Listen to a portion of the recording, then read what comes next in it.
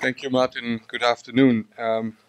What I actually thought doing, first of all, I'm not showing a PowerPoint, so it's just my first day of boycotting the PowerPoint now. But I'll tell a bit more what how I think the current achievements in terms of the AIDS response were possible, and where that's useful for the NCD response, and where it may not be useful, because I don't think you can transpose an experience of one set of health problems automatically to another one. And we heard a lot about how HIV and chronic diseases interact. And I think it's particularly, besides the clinical aspects, that it's at the policy level that some lessons can be learned. And I'll group that under basically 3 headings and a half. There's on the science, on politics, and on services, programs on the ground, and then also on what I think is the weakness or are weaknesses of the AIDS response, and which I think are also useful lessons. It's not all. It's not that it's all going that well, and I'm certainly not one of those who think that the end of AIDS is around the corner, and I think we can't speak about success when there's still 1.6 million people dying per year and more than 2 million new infections. I was just in South Africa, and when the new data became available on of the latest nationwide survey, and in 2012 there were 400,000 new infections, particularly among young women, and so it's less than before, no doubt. So that's progress, but success, I would say, means something else.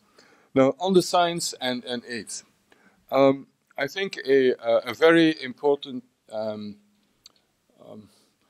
inspiration, I think, from the AIDS movement for dealing with non-communicable diseases, is that science should really drive what we do, should drive the response, together with human rights and social justice. I think you cannot walk on one leg without the other. You need both. And particularly human rights and social justice, I rarely see mentioning when it comes to non-communicable diseases. And yet, when you see who's affected and how and why, there are huge social and gender and other dimensions. But also, in both cases, there are serious ideological and commercial interests at stake. And when I was head of UNAIDS, I always tried to, to neutralize them by to say, what is the evidence? Where are we? What works? It's not up to us to, to go into morals in the case of AIDS or to defend commercial interests. But it is really so that that should be the basis for policy, and that's where science comes in addition to hopefully now and then provide a game changer, which was certainly the case when in 1996 antiretroviral therapy became available, so-called highly active antiretroviral therapy. The problem is that the scientific evidence is not always super clear. And there, of course, we need to see what makes the best sense with the status of science at the moment. A second issue that we're still struggling with in the AIDS movement is that you really need a unified, let's say, technical scientific strategy. When the experts are fighting with each other, you can definitely forget that any political leader is going to vote for big budgets and so on. And they say, please come back when you got your act together. And remember when I started with UNAIDS, that's something I spent a lot of time on. It's not to try to swipe under the carpet, differences. And being in academia now, I know the narcissism of small differences, as Freud called it. and how that can really, generate a lot of passion, and that's fine because that drives science. But when it comes to putting something on the agenda, it's very important to say, okay, we agree on that, and that's for the time being. This is our, the strategy, and as much as possible based on evidence. And so that's the second point. And third point, I think, is that having reliable data. Here, we still have a long way to go. And when you think of it, it's quite, extraordinary that with health conditions from diabetes to hypertension and so on, that just the baseline data in many, many societies are just not there. When Moffat this morning presented like the whole, diabetes, for example, and that it's not measured in a, in a consistent way, etc. And without that, without these data, it will be difficult to build a compelling case, but also to have baseline to know later on whether what we do has any impact. So good surveillance, I would put, it's both, it's where science and the programs on the ground come together. Now let me turn to politics, because science can be wonderful and fantastic, but if it's not getting getting any political traction, there won't be any funding, and it will be just for our intellectual satisfaction. And on the politics, there are a few also ground rules, and I think that are very relevant for chronic diseases. One is you need to know what you want. In other words, you need a plan, and you need to know what your targets are, and it should be a mix of a number of things. One is it's really key that how you position a disease. Okay, as health professionals, for us it's it's a no-brainer to say that we need to save lives, and we need to to deal with whatever we're dealing with in terms of health.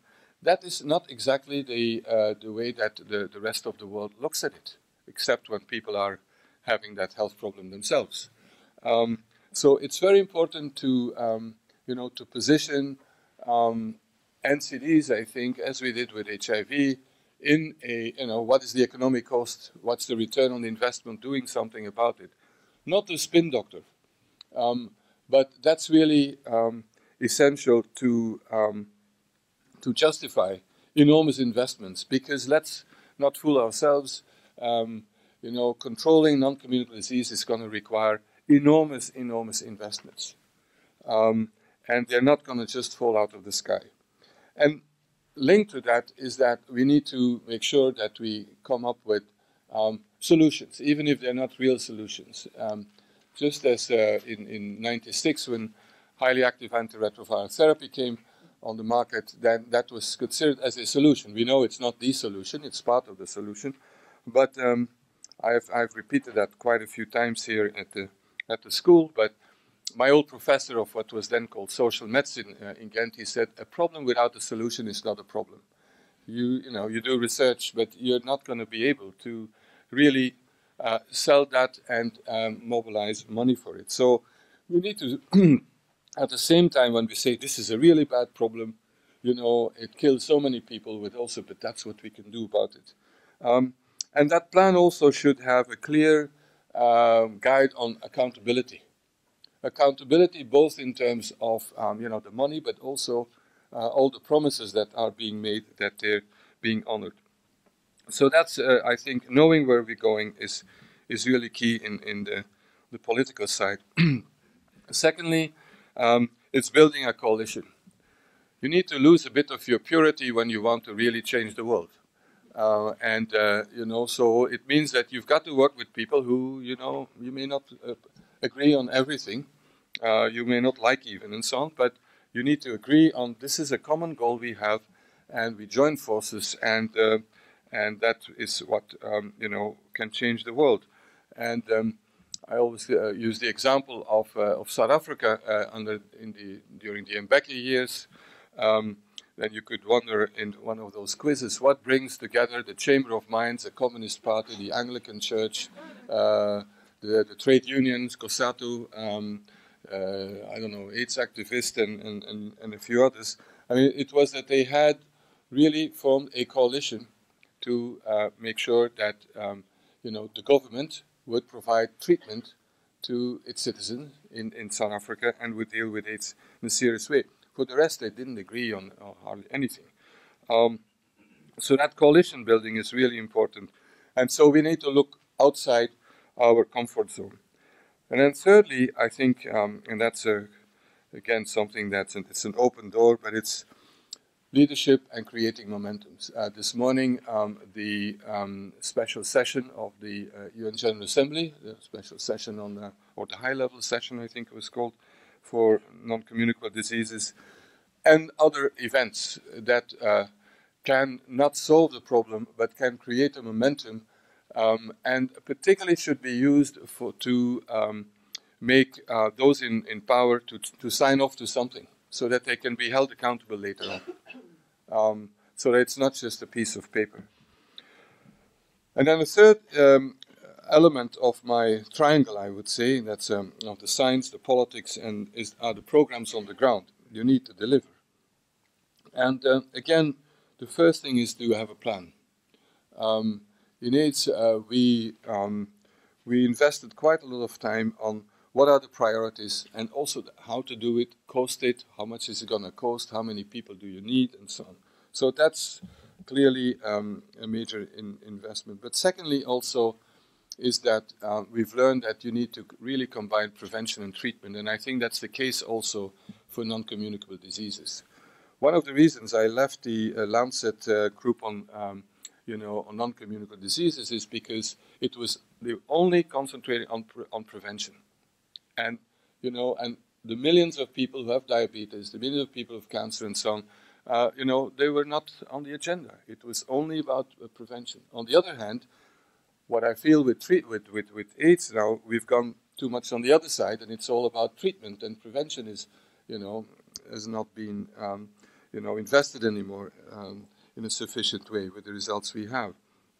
So keeping them together is really very important. Thirdly, and that's something many people will not like what I'm saying, but vertical programs do work and may be necessary, particularly initially. If you really want to start up something, you need to concentrate the minds, the means, and concentrate on results. And when it works, okay, then you can see what can be integrated and what not. Integration sounds nice, but you can lose a lot, and in the case of AIDS, for example, on chronic treatment, I think is a clear case for integration. But what you do then with, let's say, antiretroviral therapy, with the drugs, do you want to say, oh, that should be done by the essential drug program, with as a result that there won't be any antiretrovirals probably anywhere else, anywhere in the country. So one needs to think through very carefully. And in the case of AIDS, those who are most at risk, most vulnerable, are most of the time not welcome in any health service. Gay men, sex workers, drug users, or young women, adolescents.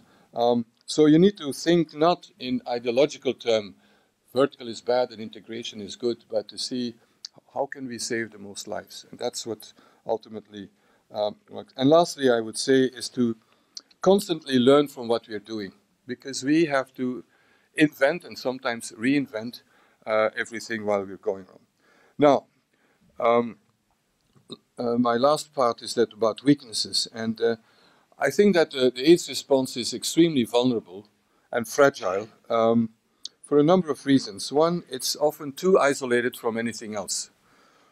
Some people would accuse it of distorting other health resources, but it's therefore it can be vulnerable, and so we have to make sure that with NCDs also it's really embedded in a broader.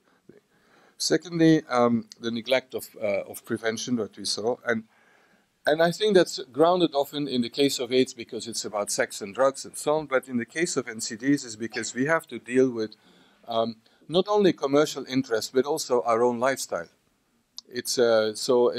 And the easiest is to blame the tobacco companies and so on, and of course they should be blamed, or fast food and what have you, but it's really about a completely different way of living, and that means that it's not just taking a pill. And that requires quite a different way of organizing society. And going outside the biomedical framework, we need to involve sectors that are so important for particularly the prevention of non-communicable diseases. This, when you look at the main interventions we can do in terms of for the prevention of non-communicable diseases, very, very few are in the health sector and are in the biomedical sector. And that's a challenge for us health professionals, how to do that. A weakness of the AIDS response also is the extreme donor dependency. There are about 10 countries in Africa that where nearly 100% of people who are on antiretroviral therapy are, on drugs that come from purely are paid for by international donors. Can you still call a country sovereign when hundreds of thousands of its citizens are, when their survival depends on a vote in U.S. Congress or, or a decision by DFID or whatever, the Global Fund? And finally, I think short-termism. The AIDS response suffers from short-termism. Implicitly, we thought that this was a matter of a few decades, maybe. We need to face the reality that HIV is going to be with us for generations. And that's certainly the case also for, non-communicable diseases. So we need to really think the long term, not to postpone what we have to do now, but to make sure that what we do today will have the best possible outcome also the long term, besides dealing with an emergency. So to conclude, I think that there are some generic lessons from the AIDS movement for any social and health movement, I would say. Secondly, we need to be realistic what is applicable from AIDS. The big momentum for AIDS started around the new millennium when there was the economies were absolutely growing and there was more money for overseas development assistance, as it says, and so on. And now we're struggling to get even one mention on health in the new Sustainable Development Goals, and it sounds it's going to be a process like universal health coverage, which is not really an outcome as far as I'm concerned. So that's a very different context. And I think that NCDs are far more complex even than AIDS. And lastly, so the biggest lesson for me is that we have to work on many fronts at the same time. The science, the evidence, the policy and the politics, and the programs on the ground. And it's only when these stars are aligned that we really can hope to have significant progress. Thank you.